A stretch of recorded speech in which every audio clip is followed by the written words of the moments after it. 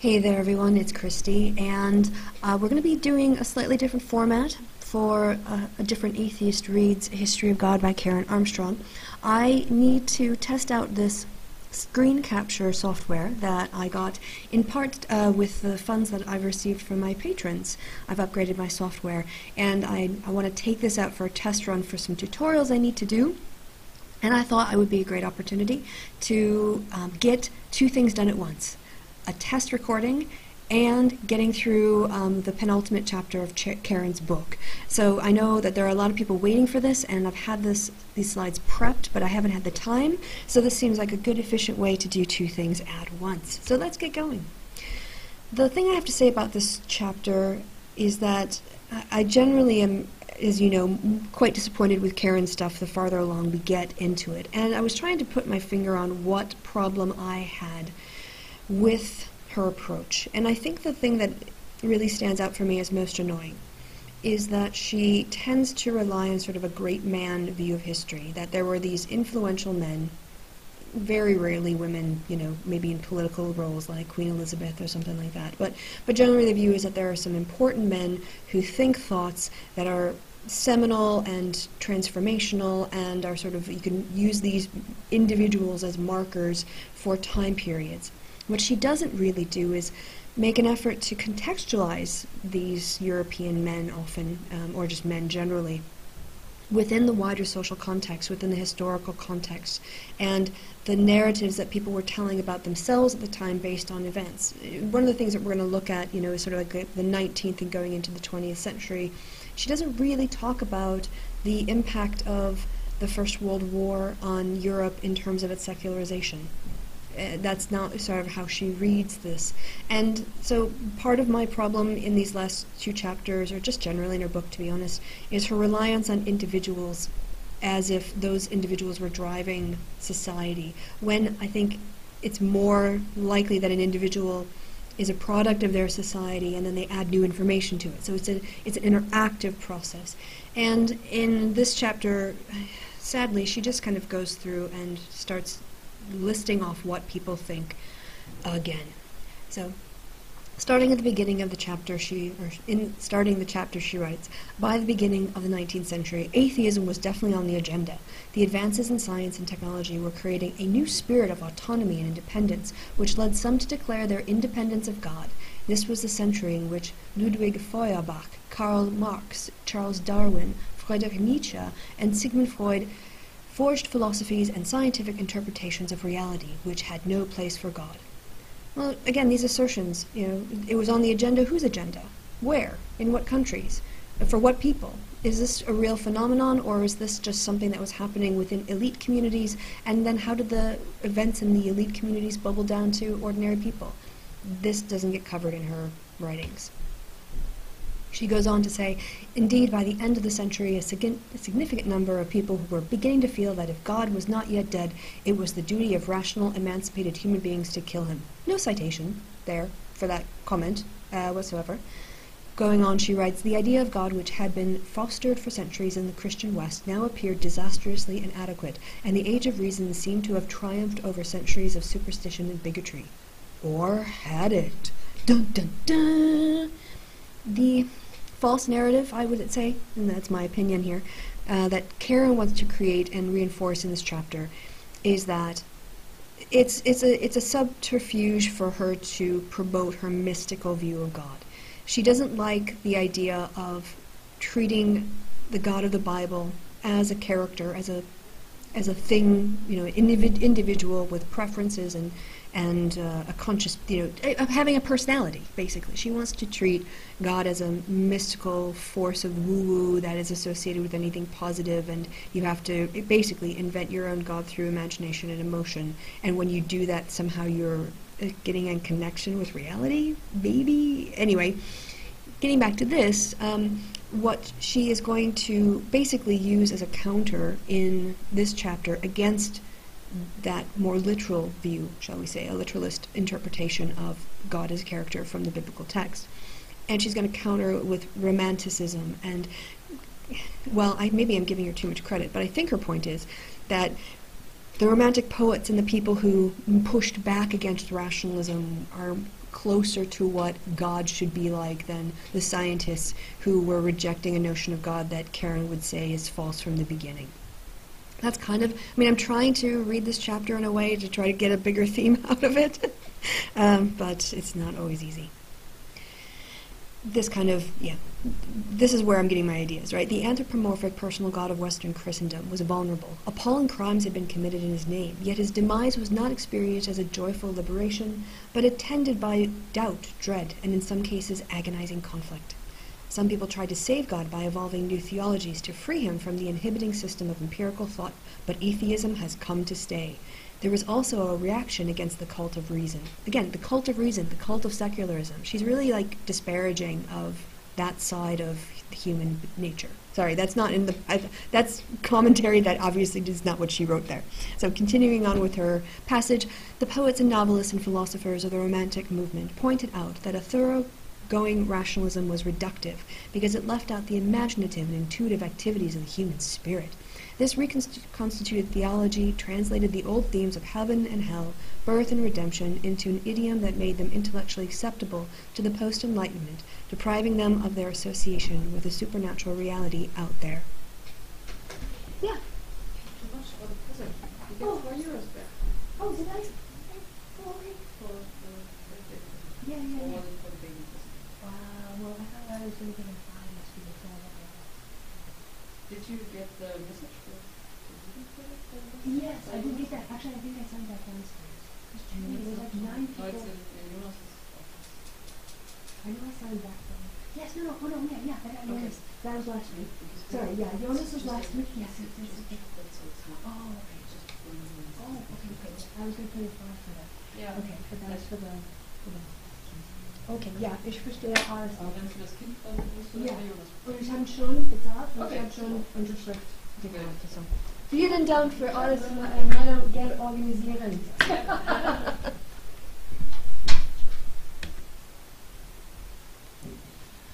Then she goes through and puts in some quotes by Keats and quotes by Wordsworth and William Blake, and then mentions a guy named Frederick. And that's a great German word. I'm going to try to sound this out. Schleiermacher. That's probably close enough. And I'm not going to go over her basically looking to Keats and looking to Wordsworth because it's not about a history of God. The title is A History of God. So here's an example of what she writes. I'm just going to give you a sample so that you can see why I'm not going to go into much detail when she writes about Keats and Wordsworth and whatnot. When he spoke of feeling, Schleiermacher did not mean a sloppy emotionalism, but an intuition which drove men and women toward the infinite. Feeling was not opposed to human reason, but an imaginative leap that takes us beyond the particular to an apprehension of the whole. The sense of God thus acquired arose from the depths of each individual, rather than a collision with an objective fact. The fuck? These are just words strung together, but they don't convey anything coherent. She's just putting words together that sound nice, but there's nothing that you can actually learn about the external world from the series of words structured in this sort of syntax format. You just can't. She goes on to write, I'm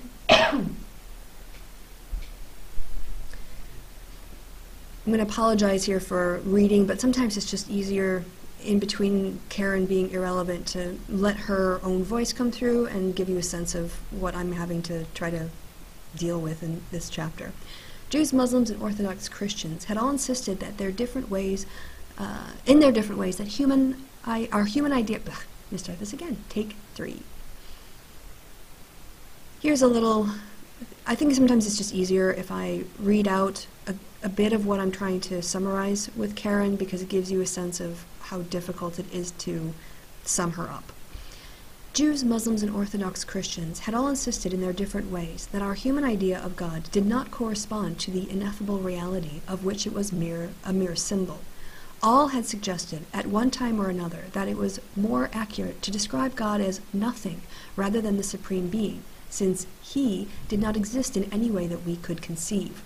Over the centuries, the West had gradually lost sight of this more imaginative concept of God. Catholics and Protestants had come to regard him as a being who was an other reality, was an other reality added on to the world we know, overseeing our activities like a celestial big brother. Not surprisingly, this notion of God was quite unacceptable to many people in the post-revolutionary world, since it seemed to condemn human beings to an ignoble servitude and an unworthy dependence on what was incompatible with human dignity. The atheistic philosophers of the 19th century rebelled against this God with good reason. Their criticisms inspired many of their contemporaries to do the same. They seemed to be saying something entirely new, yet when they addressed themselves to the question of God, they often unconsciously reiterated old insights by other monotheists in the past. They talk a lot, don't they? They have a lot to say, don't they? Who are these mysterious they? She doesn't say. And this is, again, Karen trying to sound like she's smart and knows what she's talking about, when really she's advancing an agenda. What she wants to say here is because a few literate men managed to write things down and lead movements, she can therefore speak to what people believed, even if they weren't literate or if they were women or their voices aren't represented at all in historical documents. She can know. And that she also knows that how the West viewed God, even though what they're doing is just reading the texts. They're just reading the biblical texts as they're written, but they're not reinterpreting them to be, non-falsifiable, shall we say. Then somehow the Christians in the West are doing it wrong because it's so easy to beat up on that bullshit. That's kind of, that's basically what I hear her main argument being against, or for a mystical view of God. She goes on and then tries to appropriate Hegel. She tries to link the concept of the spirit and the phenomenology of mind to the concept of spirit in Kabbalah. And no, I am not shitting you. She writes, in the phenomenology of mind, Hegel substituted the idea of a spirit which was the life force of the world for the conventional deity. Yet as in Kabbalah, the spirit was willing to suffer limitation and exile in order to achieve true spirituality and self-consciousness. As in Kabbalah again, the spirit was dependent upon the world and upon human beings for its fulfillment. Hegel had thus asserted the old monotheistic insight that God was not separate from mundane reality, an optional extra in the world of his own, but was inextricably bound up with humanity. Like Blake, he expressed this insight dialectically, seeing humanity and spirit, infinite and finite, as two halves of a single truth which are mutually interdependent and involve the same processes of self-realization. I'm not going to... If someone else who is really into Hegel and really into Kabbalah want to verify this interpretation, I invite you on. You can come on and interpret Karen for us. You can come on the show and talk at length, because this just sounds like a lot of BS to me. She then moves on to Schopenhauer and talks again about what I think is a total load of shite. She writes, but Schopenhauer's view of salvation was close to Jewish and Muslim perceptions that individuals must create a sense of ultimate meaning for themselves. It had nothing in common with the Protestant conception of the absolute sovereignty of God. I think she's so desperate to link anything to any religious ideas because she's getting paid by the word, or she promised so many chapters.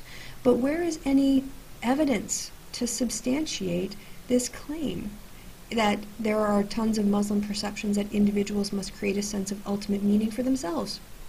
Any text you want to create for that, or cite for that? Want to quote some page numbers? Again, I just disappointed. She then talks about Kierkegaard and talks about Feuerbach and argues that God was simply a human projection in his influential book, The Essence of Christianity. She writes that atheism has always been a rejection of the current conception of the divine. And what is this always?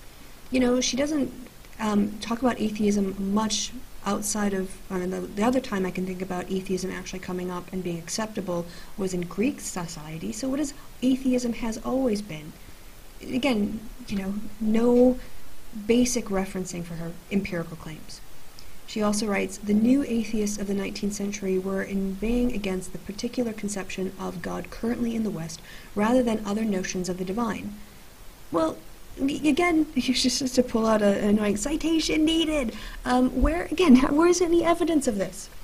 But where does, they write about multiple notions of the divine. How can she say that that's what 19th century atheists were doing without any evidence? She goes on to say, thus Karl Marx saw religion as the sigh of the oppressed creature, the opium of the people, which made this suffering bearable. Well, yeah, that's one little thing that Marx wrote about God, but, she doesn't do any scholarly citations of other people expanding on this idea, or other than cherry-picking this one quote that a lot of people know about and often misquote. That's not evidence. That's an assertion with a citation, but it's not evidence. Similarly, the literal understanding of God in Scripture made the faith of many Christians vulnerable to the scientific discoveries of the period. And then she talks about Lyell's principles of geology and Darwin's origin of the species. Again, this is assertions that Karen makes about the link between a personalized God and it being inadequate and insufficient for people's religious life. And I don't think she's done anything to really establish that. It's her opinion. And she's riding her hobby horse. That's about it. After that, we're back to Karen's propaganda theme of the entire book. Throughout history, people have discarded the conception of God when it no longer works for them. So, people will use God and then they chuck it away. And they chuck it away because it no longer rings truth for them. And what is God is truth, and what is truth is God. And therefore, whatever is true for you at a particular period of time, that must be God, or your truth. Because mysticism. But don't make him anthropomorphic, because that's dangerous. She moves on to Nietzsche, and as she writes, Nietzsche resorted to similarly violent tactics when he proclaimed that God was dead. I don't think writing with bombastically is violent at all. And she goes into a discussion of thus spoke Zarathustra, and I haven't done a lot of philosophy, but I've dated a lot of philosophers, and my understanding of thus spoke Zarathustra is that is not a philosophical work in the same way as other Nietzsche writings are.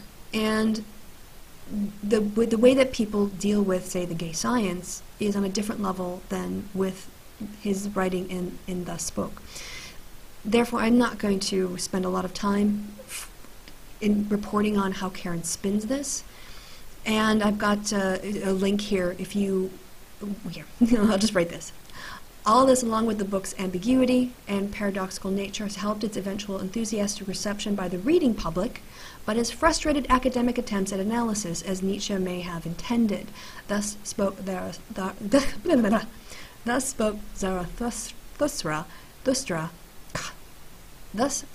Zarathustra remained unpopular as a topic for scholars, especially those in the Anglo-American analytic tradition, until the second half of the 20th century brought widespread interest in Nietzsche and his unconventional style that does not distinguish between philosophy and literature. This is why I'm highly skeptical of Karen trying to appropriate Nietzsche into her agenda. She talks about Freud and psychoanalysis and Adler and Jung. Again, I thought this was a history of God, and of course this is all going to God is an unconscious thing, God was similar to the God of the mystics, a psychological truth subjectively experienced by each individual. Crap. She gets on her hobby horse. When asked by John Freeman, take this again, 3, 2, 1. Karen then gets back on her hobby horse, and I'll quote here from page 420. When asked by John Freeman in the famous face-to-face interview whether he believed in God, Jung replied emphatically, "I do not have to believe, I know." Jung's continued faith suggests a subjective God mysteriously identified with the ground of being in the depths of the self can survive psychoanalytic science in a way that a more personal anthropomorphic deity who can indeed encourage perpetual immaturity may not. Bias, agenda. Moving on, she talks about Tennyson and Dostoevsky, wanders into European chauvinism in some passages about Islam that happen to be taking place in that time period, but really have nothing to do with the larger question of the chapter. She once again uses the opportunity to big up mysticism in Islam, writes a bit of stuff about India, then she's back to Islam and Europeans and something about an Egyptian newspaper, And what the hell does any of this have to do with a history of God? Then she turns to Judaism and writes some things about some Jewish thinkers from the sort of the 19th century, early 20th century time period that we're dealing with here.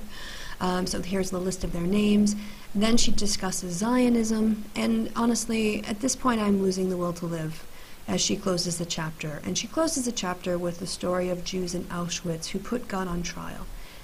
Honestly, I have no idea what this chapter was meant to communicate in terms of a contribution to the overall book and to answer a direct question about what we can know about the history of God. Because I don't think it's about a history of God anymore. It's not been about a history of God, basically, at least in my opinion, since about chapter 4. Once Karen got off of the main historical texts, she just went from person to person to person and put the great man of history story together in order to obscure her agenda that mysticism and the mystic God is the best God. All other gods are rubbish, but hers is awesome and real. Yeah, that's paraphrasing Ricky Gervais there. Right, so I'm going to see if this has worked out as a test, and we've got one last chapter to do. If this has gone well, I might even be able to get that done while I'm on holiday. We'll have to see how it goes. But until, I guess, the next time we do this and we wrap up Karen for good, she'll be done, it will be done, it will be free. I've been Kristi. You've been awesome. If you enjoy this, please do subscribe to my channel, like the video, and there's an entire playlist that you can catch up on, and lots of other cool content on politics and feminism that is there if you're new to the channel. And if you're a long-term subscriber, thank you so much for sticking with me all the way through this. It's been more than a year. And it's probably, I don't even know how many episodes, but we are troopers. We're going to get through this, and I will see you guys next time for the last chapter from Karen Armstrong and her shitty book. Okay.